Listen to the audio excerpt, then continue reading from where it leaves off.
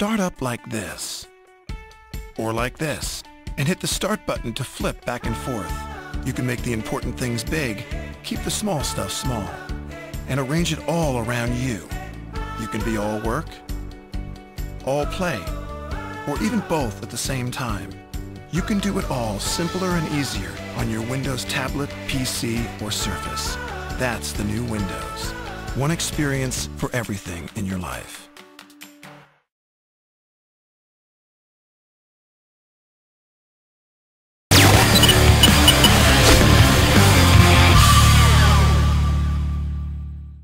Hi, I'm Stacy. I'm a technical evangelist with Microsoft in New York City, and today I'm going to talk to you about marketing your application for the busy developer, and we are going to focus on what it means to build a website or a promo site for your application or game and when you need to be doing that.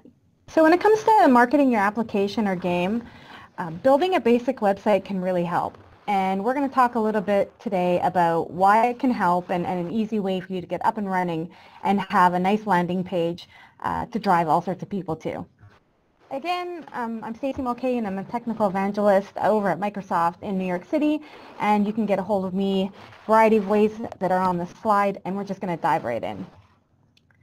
So when it comes to your application or game, and someone searches for something along those lines in the store, let's say you build a game and it's some kind of zombie runner, and so people search for zombies because everyone loves zombies.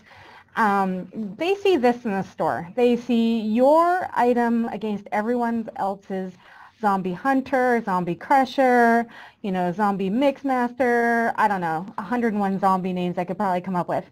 And so you got to figure out a way to kind of allow them to see actually what yours is and how it's different from everyone else's.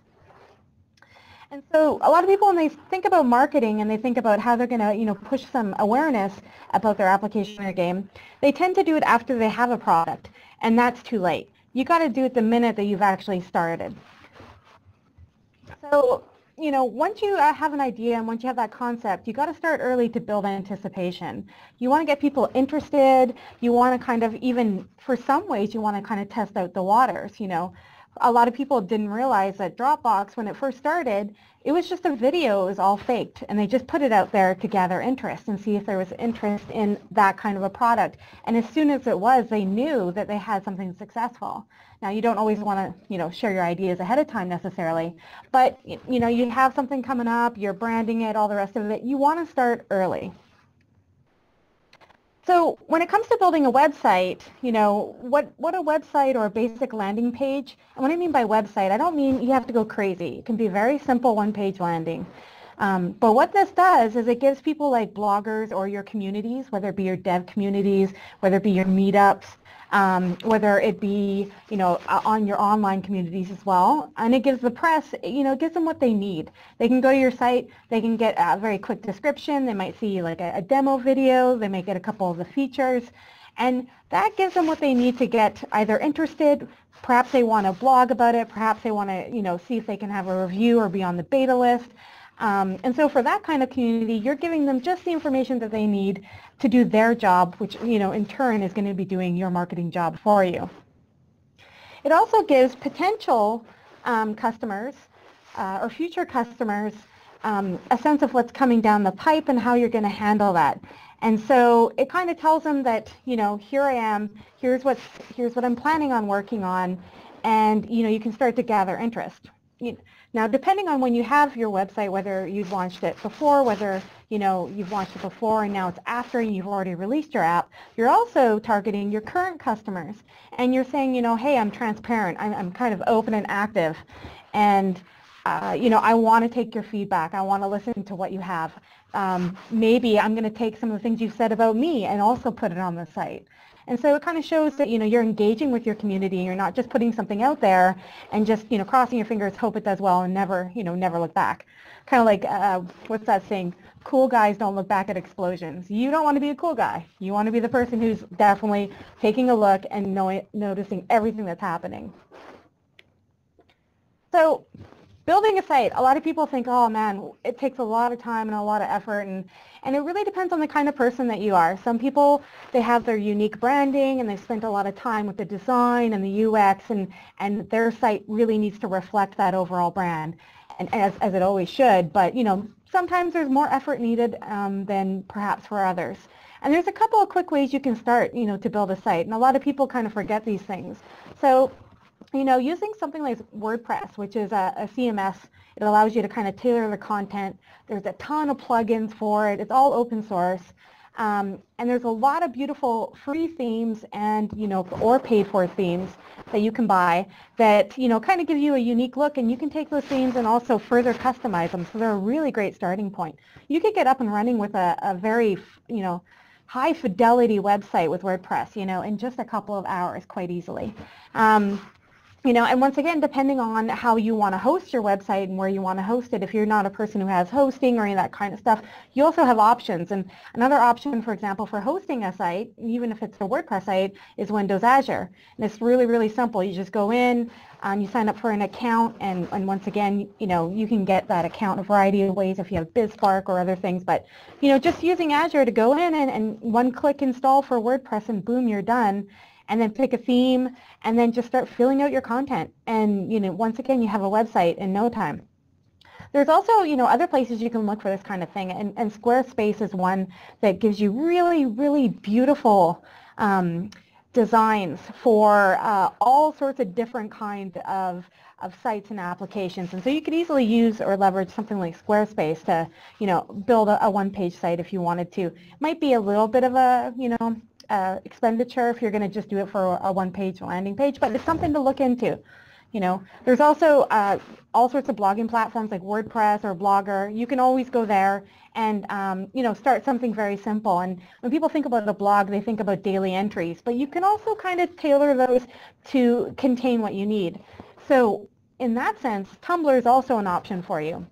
And Tumblr, again, is one of those social networks that you're going to be tying into a whole bunch of users already. And if you're very smart about how you tag your content, you can set up a Tumblr and you can customize it so it actually has like little sections. So you could do everything that you need to do with your site in Tumblr if you needed to. And then you could also just kind of continue adding content, just little snippets to keep people interested in your Tumblr, and it could be screenshots. It could be a thought on a certain interaction. It could be something else in someone else's Tumblr and that you actually reblogged or whatnot, retumbled. So, there's a bunch of options. These are just a couple. And when it's up to you, you got to figure out how you want to do it, how much you want to spend. But for most people, it really is about how quick it is. And there's tons of stuff to help you make sure that you're not going to be spending weeks and weeks on a site, because you need to be spending weeks and weeks actually on the application or game. When it comes to a site, you got to think about a couple things, and really your landing page, it should almost be like a one-page press kit. It should tell everyone what they need to know. And when you start thinking about building a web page for your promotional website for your application or game, you've got to think about it from a different perspective. You got to step back a little bit. And one is going to be, are you going to be a publisher? Are you going to be a person who's publishing multiple apps or multiple games, and they're all going to fall, underneath your brand, for example? And so there's a lot of game studios, for example, that put out, or indie game studios, that put out a whole bunch of little titles under their names. There's a bunch of people who have a bunch of apps associated with them.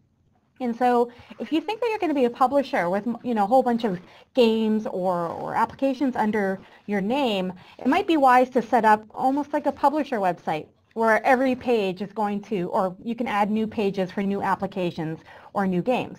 If it's one of those things where you think, oh, I'm just going to try this out and it's a one-off, just create it for that application or for that game and kind of give it its own presence. So when you're looking at what should be on the landing page, all these things kind of vary, but I kind of just mocked up in the roughest way just the basics of what you should probably have on the page. And so, for your game, for your application, you should probably have some kind of an icon or some kind of a logo. And, you want someone to identify with that right away. Now, when we look at a web page, or an application, anything visual on the screen, the first place most of us tend to look is going to be in the top left. And so your eye kind of does a whole Z across the screen. And so the logo is going to be the most important thing, and therefore it should be on the left. And if we move over across the screen, we're looking at, I've got a whole bunch of social icons. Now, again, I put them in the top right. You can put these wherever. This is not about placement. This is only about information. So these kind of items should be on the page, but where they are really can change. Social icons on your landing page and making sure that you have social accounts. That's a whole other session we'll cover. But having these social icons so people can quickly look at your tweets or can go to your Facebook page or any of those social networks that work for you could be up there. So Pinterest is very much a community of 30 to 40-year-old women, or maybe even younger than that. A lot of like recipes and weddings and stuff like that. It's a hugely female-oriented audience. A Pinterest icon would totally make sense on an application that was targeting that type of user. So once again, when it comes to the social icons, just think about where those people are and which ones make sense for you. A productivity app might have a LinkedIn icon, for example. I just threw some up there to give you a sense. So you want to have some social aspects to it. You want to have a sense of your logo. You want to have a big headline. It can be the name of your app. It can give you a sense of what the app does. Maybe it's that one sentence mantra, makes this easier, whatever it may be, and maybe a little bit of content, because you want the person to just be able to look right at the top and right away understand what this application or game does, or what type it is. Often you'll see in these kind of sites, people have, an image of some sort, and it's usually of the device. So if you're creating an app or a game that's like a mobile-only game, you might actually have a screenshot of it on the device itself. Often you'll see that. Sometimes people have, if it's cross-device, and you might, this might be for the Windows 8, it might be for Windows Phone, they'll have, a monitor or a laptop and a device. They might just have a screenshot, a big screenshot or a series of screenshots of the game or application, rotating in a carousel or whatnot. Once again, this is not about design. It's just about the kind of things that you've got to consider that should be on the page. So usually something along those lines of your application or game being used in context, or really lovely screenshots or art from your game right up top can help someone draw some interest from your users. The other thing you normally get on a page like this is what we call a CTA, and a CTA is a call to action. And every page, whether you want to think about it or not, really does have a call to action. And it might be to get you to buy something. It might be to get you to subscribe to something. It might, it might be simple and just get you to engage longer and read more, right? So a call to action typically for a page like this is going to be, a big glossy button that's, pointing to where you can download or where you can get or see the application in the store. And so often, if you have an application or game that's on multiple platforms, you might have a button that's for iOS. You might have a button, now available in the iOS store, now available in Google Play, now available in Windows. But typically, those are available. And if you do your website way ahead of time, you're not going to obviously have that same CTA, right? So once again, this might reflect at which point you started your website and at which point you're going to have to maintain and update it. Another thing that a lot of people include and which, gives people a good sense of, what this application or game kind of offers and how it's different from others is features. And so I just have a couple of boxes for features, and sometimes they're icons with little descriptions. Whatever they are, just keep them really short and sweet. Keep them bulleted, like bullet points. Don't make someone work hard for it to figure out what the features are, and make sure you word them in a way that really sells them. And so, for features, don't list out 100 features. Just list out, 3 or 4 of the top things that either, draws to the sense that this is also what the competition is doing, but also shows your unique value proposition and how you are different from the competition. And so for features, often that's, quite near the top, because that's usually what people want to say. If they're like, oh, another note-taking app, they want to understand how this note-taking app is different right? And so visually it might be different, but there's got to be something else for them as well to kind of draw them in.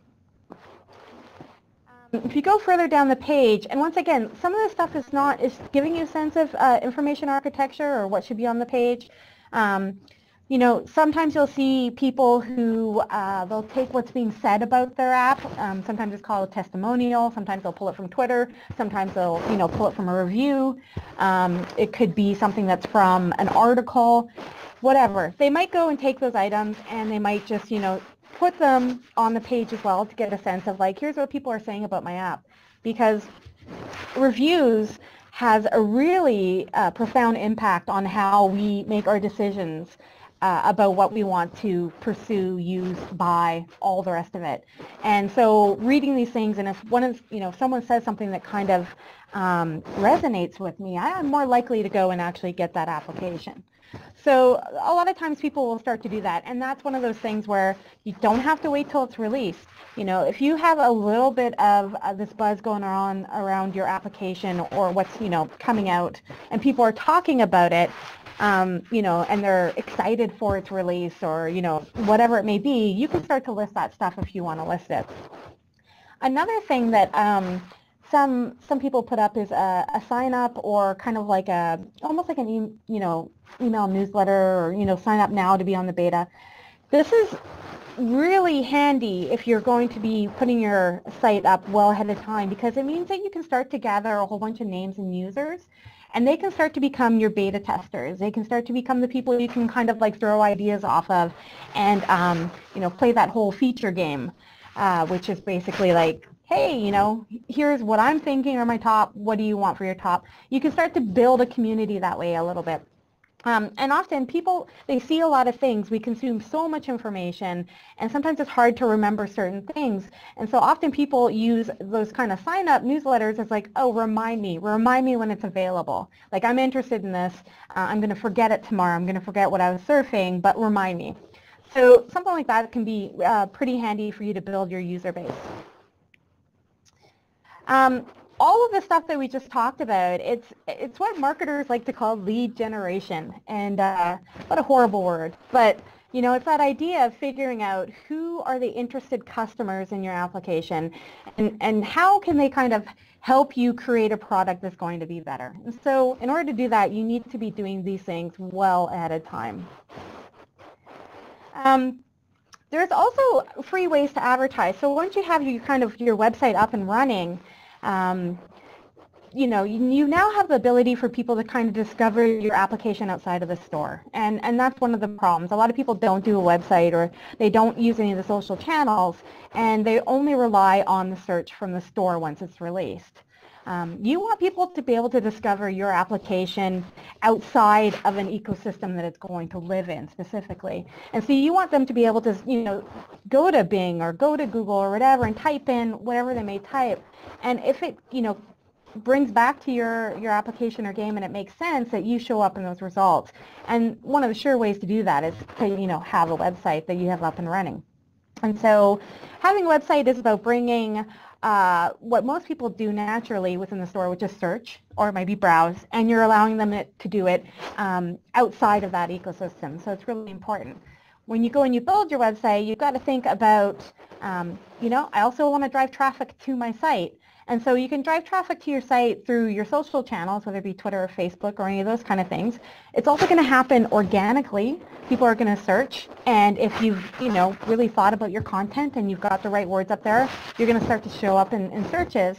But you can also use advertising and paid kind of little ads to drive people to your site. Now everyone's like, okay, all right, I'm not spending $1 on this. I'm cheap. I've already spent, you know, however much money to submit my app. When I have to submit it, I'm not spending it on anything on advertising. And totally understand that. But, you know, there is a free way to advertise, and one of the free ways is if you sign up for the Webmaster Tools for Bing, you get a $50 credit with the Yahoo Advertising Network. And what that allows you to do is it allows you to go in, and once again, whether it's on the Yahoo, whether you're doing Google, any of these things kind of work the same. You're kind of looking for keywords, and you're buying ads targeting those kind of keywords. And so, here you go. You got a free $50 to go and play. You can figure out if your game is meant for kids and it's a learning, educational game, and here's the grades and all those kind of things. Do a little keyword research, figure out what it may be, and start using those, $50 worth of free credits to see what happens. The other thing that you got to be really, really, prudent about when you do your website is to include some kind of analytics. It doesn't really matter who you want to use. There's lots of free open source analytics out there. But analytics will really tell you, for example, if you just went and used that free advertising, if it worked, because you'll start to see the refers come in. You want to see who's linking to you and how the traffic is getting, is getting to your site. And it's also a way of figuring out, okay, well, if I have a video up there and I have tracking, put in place and I can see how long someone engaged with the video, you can start to, measure interest a little bit more. So you want to make sure that you also have analytics in there. It'll help you kind of figure out, what kind of things keep traffic and what kind of things keep people interested. That's kind of all I got for, building a basic website. It doesn't have to be something that takes you a week to do. Once again, it can, and I'm that type of person. I'd probably do everything custom and build it from scratch. But there's lots of tools out there that you can use to, get up and running. Lots of them don't cost you a cent. And there's also other things that you can plug into to help start to drive some more organic traffic to your site, which then in turn will drive actually to the downloads of your application. That's all I got for this week. Thanks so much.